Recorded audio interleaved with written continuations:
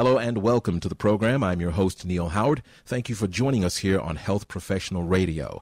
Our guest in studio today is Scott Spackey, certified addiction treatment counselor in private practice and has been for upwards of 12, 13 years now. He's also an author of the book A Stone's Throw, Memoir of a Dope Fiend. And he's in studio today with us to discuss how to recognize when a particular addiction recovery plan is or will be ineffective and why it will be ineffective.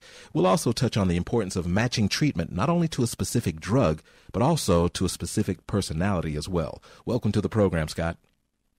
Thanks for having me back, Neal. I always enjoy talking to you. Thank you so much.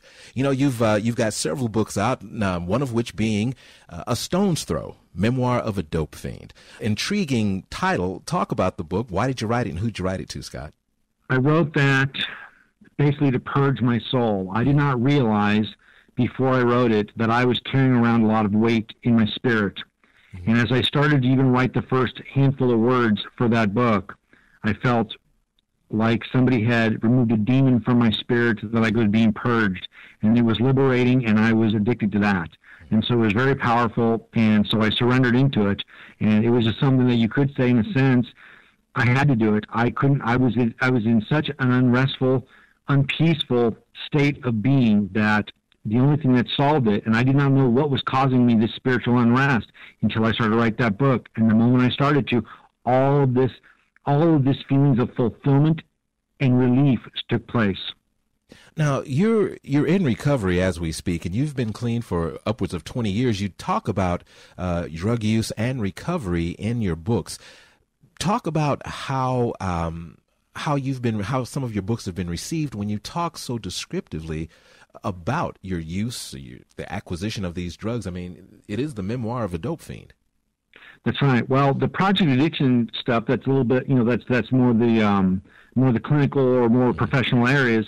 I get a lot of criticism from the recovery fields because they feel that I'm being a little bit too detailed about those things, almost, that it really doesn't need to be that graphic, and I disagree.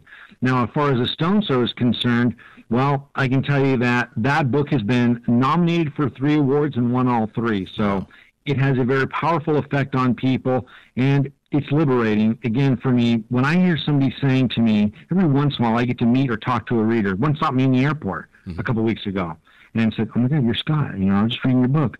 And so what's amazing about that is when they share with me that it evokes their own darkness.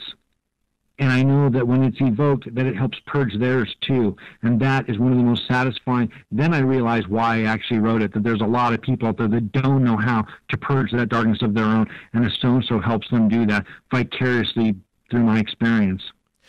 In writing this book, did you find, pathways into actually discovering who your patients are, their specific personalities, and that gives you maybe an edge up over facility-based addiction treatment when it comes to offering long-term treatment? I've never actually thought about that. That's an interesting question. I never thought about how A Stone's Throw has played a role in my perception of the work that I do with other people.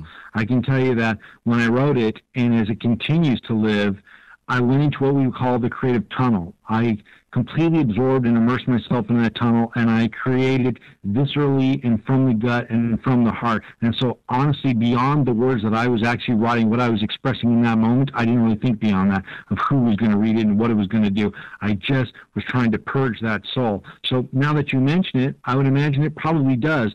But I think more importantly, well, I don't know about more importantly, but I think importantly is that other people read it and it touches them. And so while it may not change or have much of an influence on my perception of addicts that I work with, I think it definitely has a perception of helps them get a perception of themselves on a much, much broader spectrum, and of me too when they're working with me. Now, is there a website associated with A Stone's Throw? Absolutely. astones-throw.com.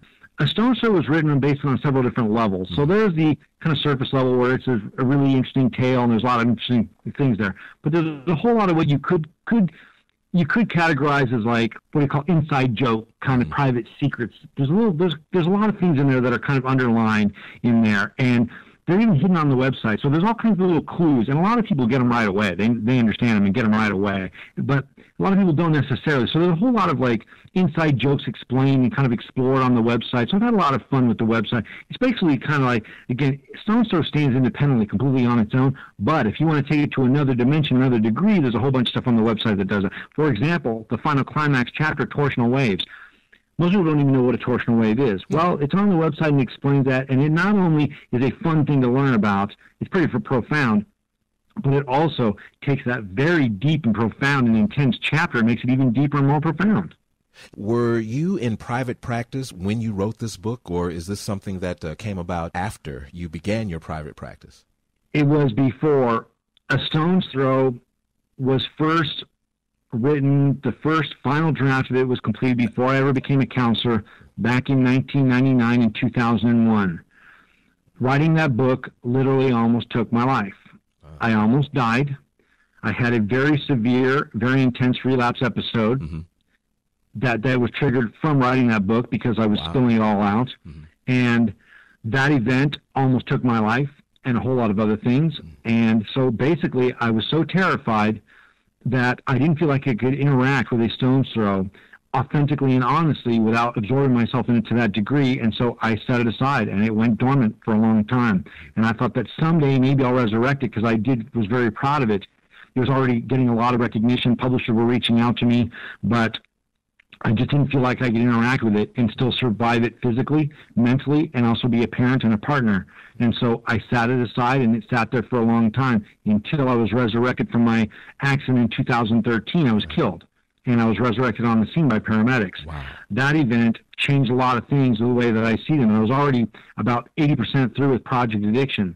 And as I crystallized Project Addiction and Project Addiction Counselor, it kind of occurred to me that it was time to resurrect a Stone's Throw and release them all three together. And so it was resurrected. And sure enough, I'm stable enough mentally, emotionally, and spiritually. The elements that are in my life now, I wouldn't say immune, but I'm pretty impervious now to the old me. I mean, I'm very strong and very, very stable now. So I took that chance and resurrected it again, and I really enjoyed doing it. And where can our listeners get a copy of A Stone's Throw, Memoir of a Dope Fiend? Yes, it's also in audio, in print, and ebook, and anywhere that you buy a book, whether it's Amazon, Barnes & Noble, BookBaby, anywhere that you buy a book, it's available there. And again, I like the audio version. I narrated, I read it myself, and so I went into the studio, and it was produced and all those kinds of things. And I'm not saying that I'm the best audio narrator. I'm not. I'm not a professional voiceover guy at all. But I think what people enjoy about that is they say, you know what, Scott, maybe you're not a professional narrator, but that's kind of what I like about it. I like the fact that it's you reading it, and I know that it's really you.